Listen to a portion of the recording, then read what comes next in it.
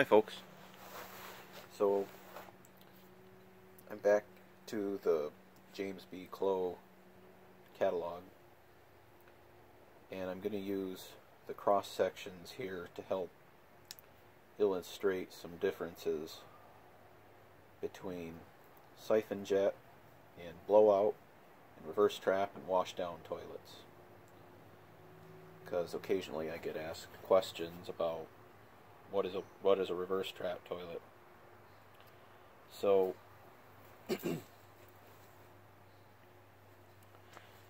these toilets here are what we would call reverse, or no, that's wrong. We would call these forward trap toilets or front trap toilets. In the catalogs, the technical name is washdown. In fact, you'll see it right there. Or washdown siphon. So these toilets were simply called washdown siphon toilets. Now, I'm actually going to switch to a 1948 Kohler catalog. And we can see some, I think actually all of these styles next to each other. And I'm going to try and zoom in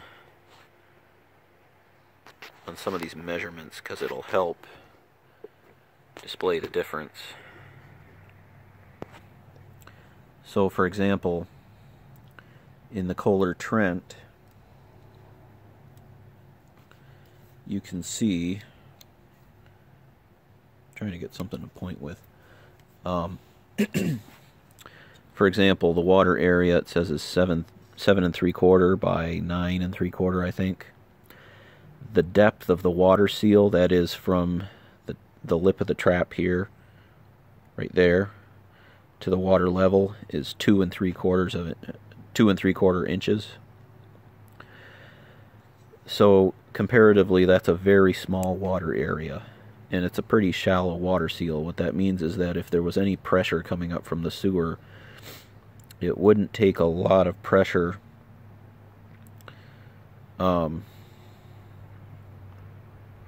it would be easier for pressure to bubble through this water, which can happen. There are cases where you can get pressure in the sewer, or suction, actually, if the plumbing isn't working right. So back in the day, your forward trap toilet, or your Trent, this would have been considered like the cheapest toilet you could get. And if you went up a grade,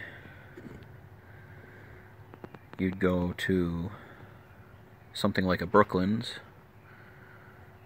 or a standard, let's see, the standard Madbrook, Cyacto, Elger, Texas. The old standard cadets were considered reverse traps. Kohler Wellworth. So the reverse trap toilet has the trap in the back of the bowl, which I think, hence the name reverse trap. And the characteristics are similar. It's a 2 3/4 seal depth. The passageways on these toilets are also very small. You've got 1 7/8". Oh, you can't even see that. On the notice on the Trent, it's 1 7/8". On the Brooklands, it's still 1 7/8". Later versions were 2. And believe it or not, most washdown toilets have an 1 7/8" trapway, even the modernists. That's what because I've seen the catalogs that show the specifications for it. Yet they flush real well, but believe it or not, it's only an 1 7/8" trap. But anyway, so the water table on the Brooklands on a reverse trap is a little bit bigger. It's 9 by 11.5, so it's a little bit bigger water spot. And also, the washdown and reverse trap toilets would flush off of a 6-gallon tank back in the day. And then a step up from there, oh, not that one, would be something like a siphon jet toilet.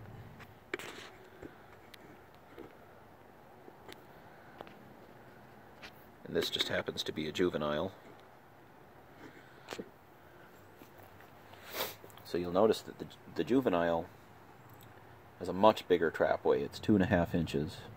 That means it'll pass a 2.5-inch ball all the way down.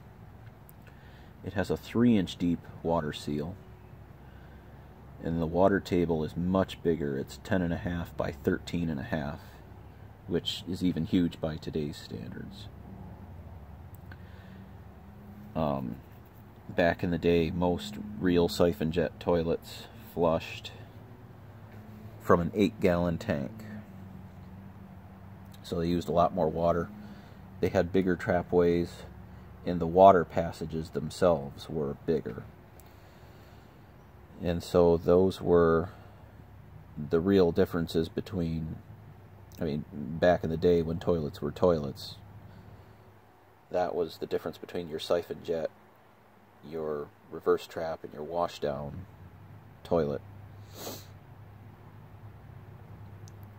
And it's not real easy to find anywhere where it actually says what the difference is. I think there were government regulations that kind of set the ground rules as for what kind of toilet, you know, what constitutes a siphon jet, what constitutes a reverse trap, and so on. And then you got a blowout like the Swift, which is similar to the siphon jet in dimensions, actually. Still has a 2.5-inch trapway, 3-inch water seal, 10 3/4, in this case 10 3/4 by 13 1/4 water table area. The only difference is that the trapway is designed not to siphon, and it uses water pressure only to evacuate the bowl. And yeah, that's how a blowout works. And then if we can find, you can look at the Kingstons. And okay, so now you're looking at the Stratton, which is a wall hung blowout. And you can see this type of trapway cannot siphon. Since you're using water pressure to blow everything out the bowl, you want as few bends in the way. And then we go over to the Kingston, and you see this is a trapway that can siphon because the outlet is just lower than, really, this point here needs to be lower than that point there, and technically the toilet can siphon. But you can see the same 2.5-inch trapway and yada yada. Interestingly enough, something that I was thinking about recently is that the modern day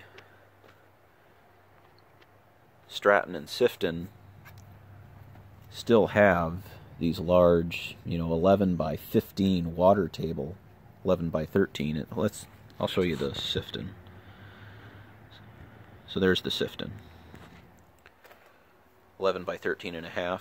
So basically, if you find one of these toilets, you look down, you put the seat down, there's basically water everywhere under the toilet seat, which was considered a selling point back in the day. I mean, that was kind of a standard for a blowout or a wall hung, or a, not a wall hung, but a siphon jet toilet.